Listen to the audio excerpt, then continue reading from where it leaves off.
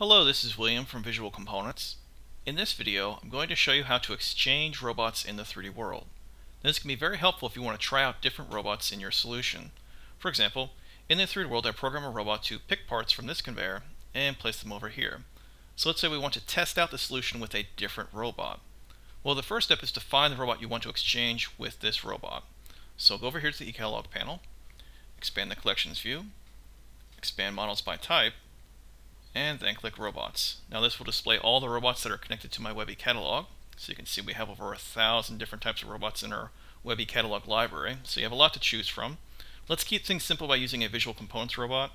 So over here I'll expand Robots and scroll down. And let's make the eCatalog just a bit bigger. So I'll drag that over there, make the Collections view a bit bigger.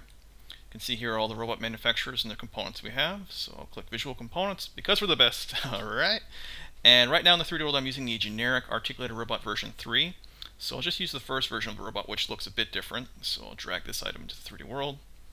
Notice that this robot is selected. And now I want to exchange this selected robot with the robot that I have set up over here in my solution. Now the next step is to go to the Program tab. So I'll go to the Program tab. And as long as you have a robot selected, the Exchange Robots command here will be available. So it's in the Tools group. So click the Exchange Robots command.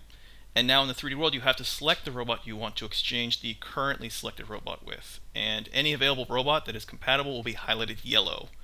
So this robot's highlighted yellow, so I'll click it. And now it's highlighted green, that means it will be the robot to exchange with the selected one. And now to confirm the command, I'll go over here to the Exchange Robots task pane and click the Apply button. So notice what happens. The selected robot I had is now switched over here, and it's also connected to the tool, and it has the same program. So if I select this robot here with the jaw command, notice now its program is displayed here.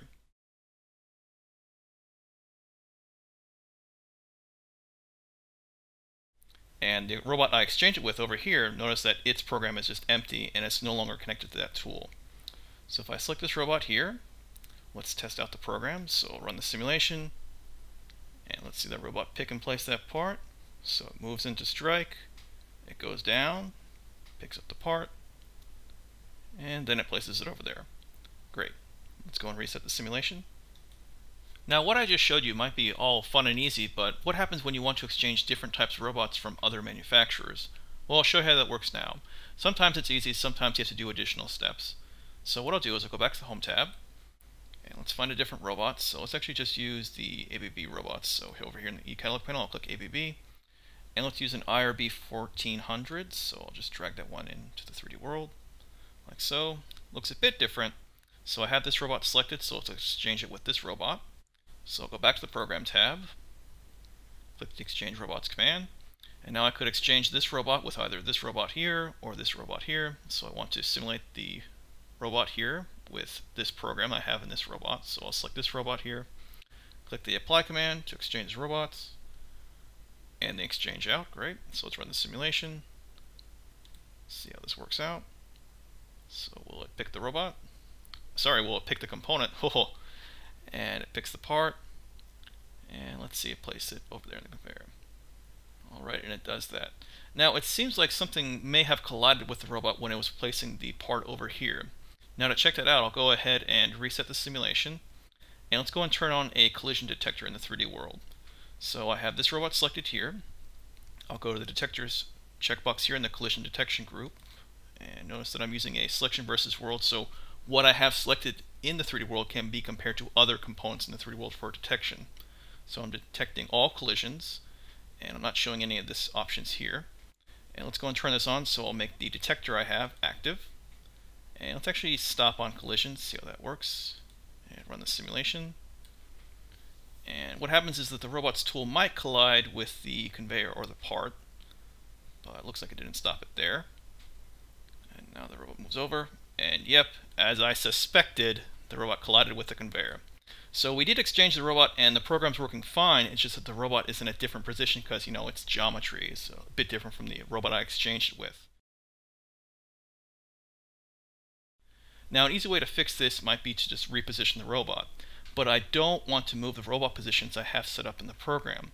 So what I'll do is I'll reset the simulation, and I'll go and now select the robot as a component. So I'll use the select command here and click the robot in the 3D world to select it. And I don't want to move these robot positions, so what I'll do is I'll lock them to the 3D world. So over here in the lock positions group, I'll click the option here called to world. And what that means is that the robot positions are now locked to the 3D world. They're not moving with their reference base or tool coordinate system. So now I'll use the move tool.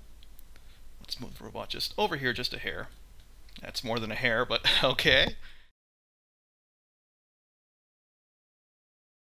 And now if I run the simulation, the robot shouldn't collide with this conveyor. And notice the positions, they stayed put.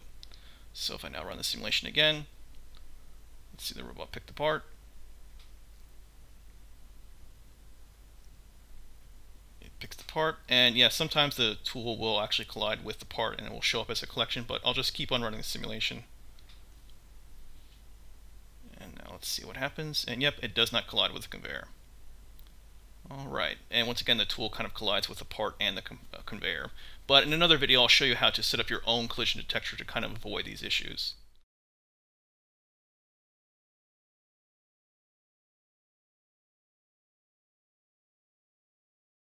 So let's reset the simulation.